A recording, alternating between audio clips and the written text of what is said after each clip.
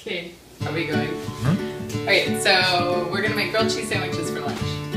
And there's bread. This is bread that my husband here baked. And mustard on it. And some cheese. Here's some cheddar cheese. Really good.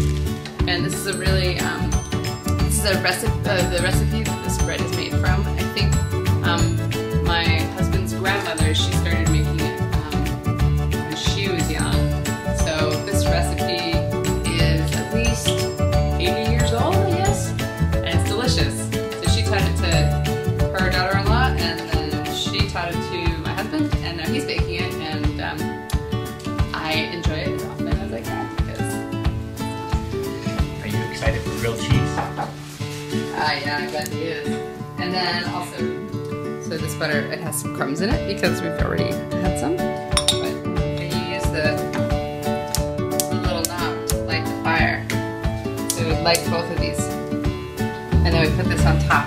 And then this gets hot, and that's where we cook the sandwiches. Got some more? There you go.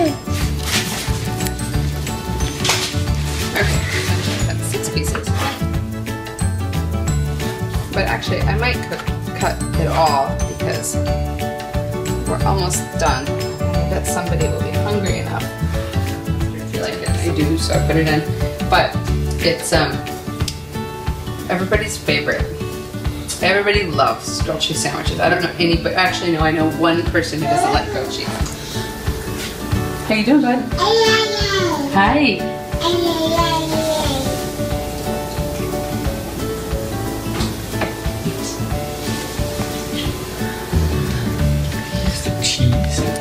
Sharp cheddar cheese is what it's called. So, I turned on the fire and I put the griddle on top. So this is hot now. So I'm going to take some butter.